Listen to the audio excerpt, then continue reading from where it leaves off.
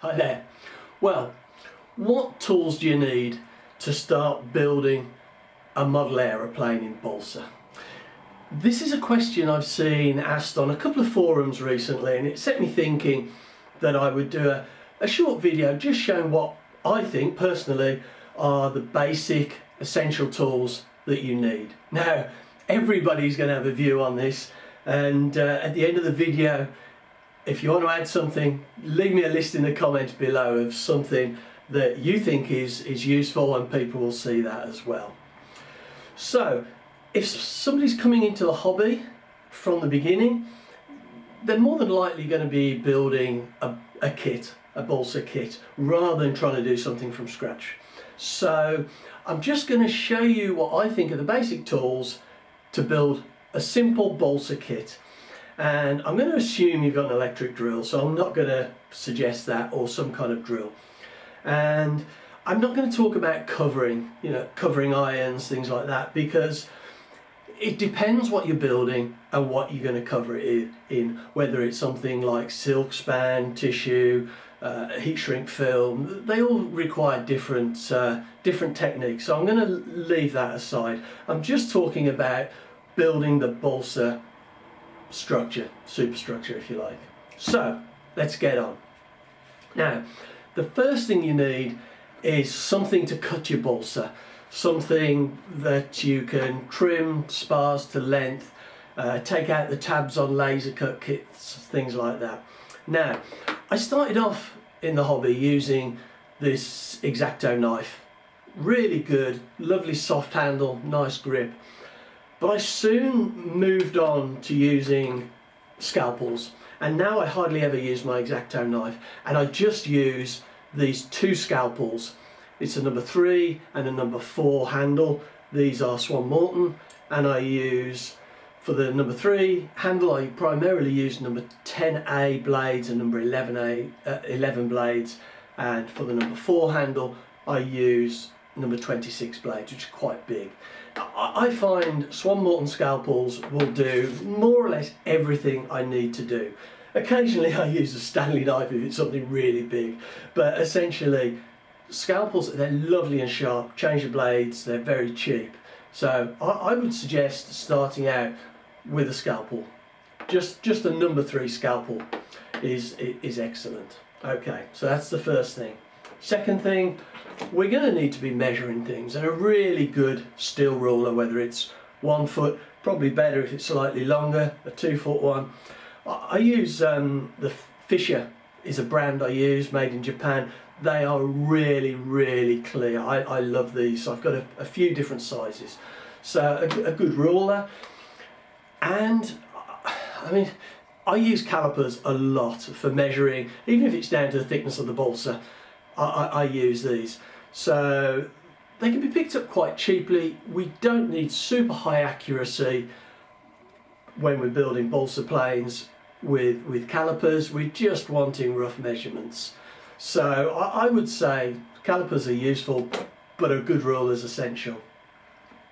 Now, I've got this lovely set square here, which is very dear to me because it was my late father's, and he used to be a cabinet maker and used to use this all the time. And I use this all the time now in building my planes, whether it's to make sure a fuselage sides are square, ribs are square. So a good set square is really useful to have, whether it's got a wooden handle or it's all in steel. Just on that note of making sure things are square, something I use all the time is steel blocks. I have a selection of steel blocks of primarily two different sizes, although I've recently picked up a few kind of random blocks from sales. And these have got square edges, so I know that when I'm setting out ribs, if I've got my square blocks, I can put the rib in between, put them together. Sometimes I even hold them together with elastic bands, and they help me setting out. So if you can pick up any blocks like this, they are really useful. And if you're gluing something, sometimes you can use them for weights. So put the blocks over here, done the ruler. Now, talking about cutting again, I use this Zonar razor saw. 42 TPI, I would say, is a really good size to go for.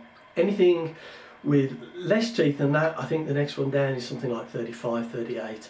Is for me, I find is a little bit too coarse. I find the 42 ideal, and these often come with a simple mitre, which is really useful for getting those square edges. And this is aluminium. I always put a piece of plywood in the bottom just so I'm not cutting down onto the aluminium, so that it's just protecting that blade a little bit. Still on the cutting, I use a fret saw all the time. Now if you're building from a kit, you probably won't need to be cutting with a fret saw. I mean, I use this on plywood, anything from 2-3 mil up to 6 mil plywood for firewalls, formers, things like that. This is really useful. And I know you can get electric fret saws, but if you're thinking about getting into a hobby and you're wanting to do this on a budget, just until you know whether it's for you, fret saws are really good. I really like using a fret saw, and I will use a hand saw any day in preference to an electric saw. It's just, I enjoy it. Good set of pins for marking out, for pinning out on plans, whether it's wings, fuselages. I use these small T-pins. Don't know whether that shows up. And I've also got some really nice stainless steel dressmaking pins with glass heads. And like I say, these are specifically high quality dressmaking pins, and I find them really nice. They pin through balsa lovely, and they're thinner than the T-pins that you get, so they leave a smaller hole. But selection of both, quite cheap, easy to pick up. I'm not going to be dealing with glue. Glue is a whole minefield of what you prefer and what you like, and there's plenty of videos out there, so I'm not going to be talking about glue. But putting your glue on with a paintbrush, if you're using things like aliphatic resin or PVA, then a paintbrush is very good for application. If you're using CA, you don't need it. But anyway, cheap paintbrush. Now, I use Scotch magic tape all the time, whether it's for holding things together, whether it's for just sticking on a piece of balsa on the side of the fuselage, so that when I put the clamps on, it doesn't damage the fuselage and the blocks are there ready. Magic tape is really useful, and it comes off easy without doing any damage. So I would suggest get yourself some magic tape, really good. Now, clamps. I use a couple of different sizes of clamps. These bigger ones, but I would say the smaller ones are probably much more useful, and I use them a lot. Now if you're in the UK, I picked these up from Wilko. They were 2 for a £5, which, you know, you can't. They are really cheap, but they are really good clamps. I really like those. And if you're in Wilko picking up some clamps, you can also get these clamps, which are excellent, from Wilko, which were £1 each. And I find it's much better to go and actually select your clamps in store, because sometimes they're fairly cheaply made, and sometimes you find the ends don't line up, so you can just sort through and sort out the ones for you. And I've got lots of these little clamps. I've probably got about 14 stuck on the back of my bench here. I think the camera could probably see that. And I've also got these bigger ones, which I picked up from Wilko as well. These were, I'm not doing an advert for Wilko, but these were £1.50, which I don't think you can go wrong, and they're really well made. So a good selection of clamps for holding things together while you're gluing it. Now, final two things. The first one is sanding sticks. There's a lot of sanding in this hobby, and I make my own sanding sticks. I get bits of softwood and I stick on the garnet paper, sandpaper, whatever I require, different grades either side, and I have some longer ones. I've got a long one here under the bench, and I've even got some round ones. If you want to see how I make these, then have a look in the description of the video below, and there'll be a link to a short video showing that. But sanding sticks are brilliant, and you know, it's much better than using your fingers, having something on a flat piece of wood. Sometimes you need to use your fingers just holding the paper, but having a big sanding stick like this when you're doing a leading edge or something or sheeting is excellent. So sanding sticks. And finally, a plane. I use this on every build I do, mostly with shaping ailerons, elevators, leading edges.